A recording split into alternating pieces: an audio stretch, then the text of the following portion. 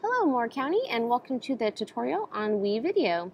WeVideo is a free website that you can use to edit or create custom videos. You can access WeVideo by going to wevideo.com or by downloading the app at the Chrome Web Store. Once you're on the site, you must create your new account.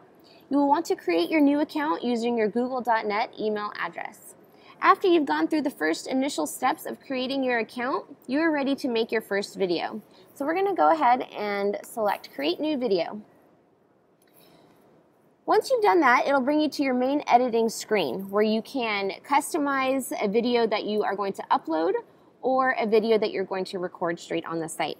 Your Upload Media button will allow you to upload any videos or music, pictures, anything that you already have on your computer.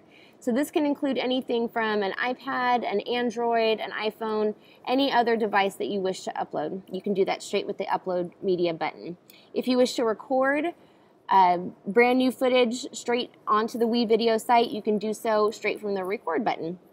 After you've either uploaded or recorded your brand new footage, you are ready to edit.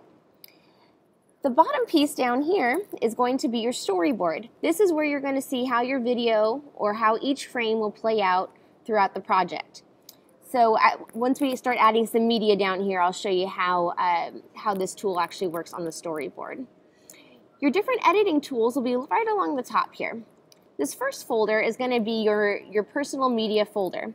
This is where any pictures, audio, or video that you upload to WeVideo will be stored. So that'll be all stored in your My Media folder. Your project media folder will be where your personal projects will be housed. So if you have a project that you are continuing to work on WeVideo, this is where that will be stored at. Or if you've already finished a project on WeVideo, that will also be housed in the project media folder. Your second tool will be your videos tool. And this tool is great for creating your own customized video.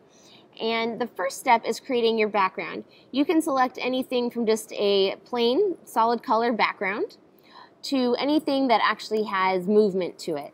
You can preview any of the backgrounds by hitting play, and they will appear in the preview window off to the right here. Again, you have lots of options of different backgrounds that you can choose from, and again, just preview off to the right.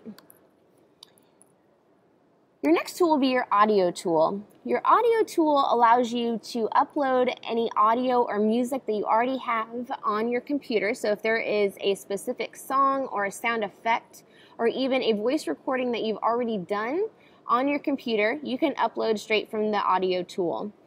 Or what is nice is that WeVideo does have pre-downloaded options that you can select from to include into your project. So you can scroll through your options over here on the left. These are all basic music that you can put in, and then down at the very bottom it has different sound effects that you can include to enhance your project as well. Your next tool will be your transitions tool. Your transitions tool is great if you're creating a storyline with your WeVideo, or it can be used to enhance a video that you already have. Again, you can preview any transitions off to the right simply by clicking on them. And off to the left here under the transitions, you will have different options. You have basic standard transitions, which we just previewed a couple, to some that are a little bit more complex that you can include depending on the needs that you would like for your video. To add any media to your storyboard below, we're going to simply click, drag, and drop into our storyboard.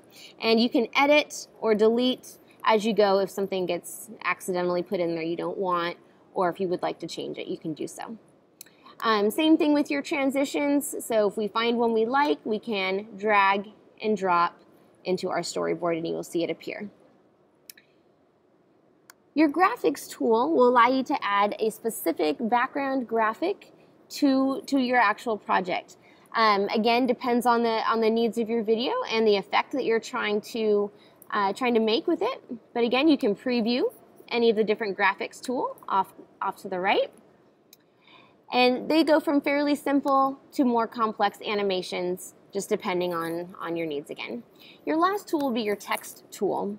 This tool is great for any videos that you pre-upload or any pictures that you upload and you would like to add captions to them or titles or subtitles. You can do so right straight from here. Again, to do that, you will simply drag and drop into your storyboard. And to type in your text, you will double click on the frame and you can start typing your text in the box. You do have the ability to change the color, change the font.